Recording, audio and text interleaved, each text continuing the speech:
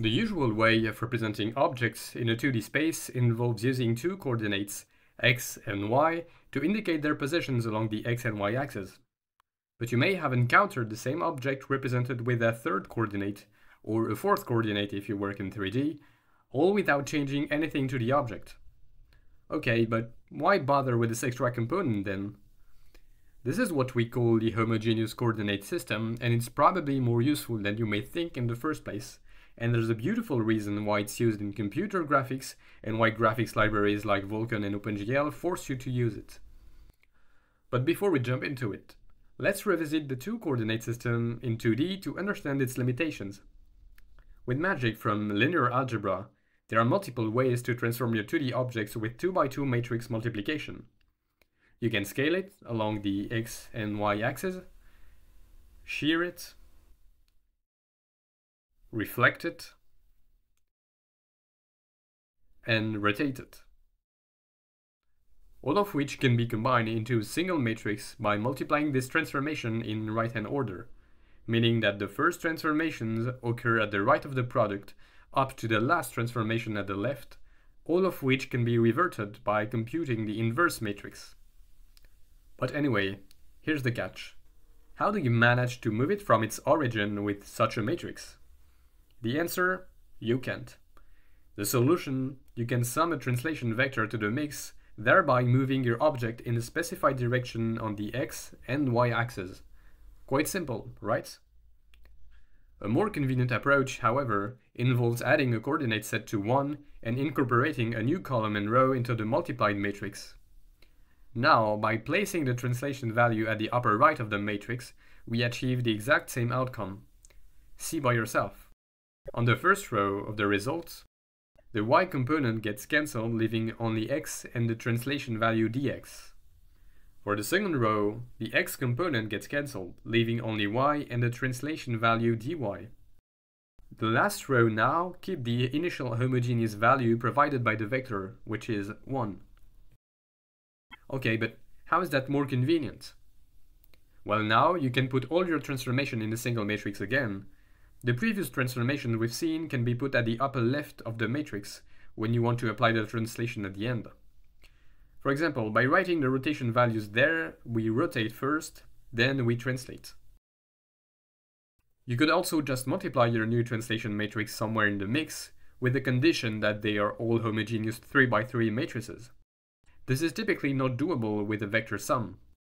And don't forget that the order matters, as rotating then translating isn't the same as translating then rotating. Now you can apply your new homogeneous matrix on each point of your object, thus reducing the number of steps by half, as you don't need to sum a vector anymore. And at a scale of thousands of points, it makes a substantial difference for performance or debugging. This is specifically used when you have an object defined in local coordinates, and you want to represent it in absolute coordinates, or to another local coordinate system, which, beside the rotations, is done by translating the whole coordinate system. Another advantage of this newfound power is that you can disable the ability to translate a vector by setting its last coordinate to 0. Thus, the object gets locked in place. Let me prove it. With the same translation matrix as before, we're going to calculate the result of the product. On the first row, both y and dx get nullified, leaving only x. The second row, it is x and dy that get cancelled, leaving only y. And for the last row, everything gets null, which overall gives us back a copy of our input vector. We generally reserve this treatment for vectors that represent direction, because translating them only changes their orientation and their magnitude, which is not the intended behavior. You typically see this kind of vector used for light direction or normal vectors. But then, what happens when the homogeneous coordinate is neither 1 nor 0, but an arbitrary real number? Let's call it w. In such cases, the rule is to divide every component of the vector by the homogeneous coordinate to retrieve the original vector, bringing the homogeneous value back to 1 while rescaling the other components. This offers a notable benefit. Observe what happens when we modify the bottom values of the matrix as shown here. Just by swapping the two values at the bottom right x and the homogeneous value get cancelled, but y escapes its terrible fate. Hence, the last coordinate adopts the value of y, meaning that every component will eventually get divided by y, and we are still achieving that with just a single matrix. This is precisely how we achieve perspective projection. In perspective, you need to downsize objects proportionally to their distance to the viewer. For that, we simply divide the x, y, and z component by their distance from the camera plane, which is often represented by the z coordinate, or negative z if the camera is looking toward, well, negative z. This division can be geometrically illustrated as a 3D scene where you project the field of view, which is a pyramidal frustum, into a rectangular prism. As you can see, this operation shrinks the object at the end of the frustum. And then we neutralize the z component to project on screen.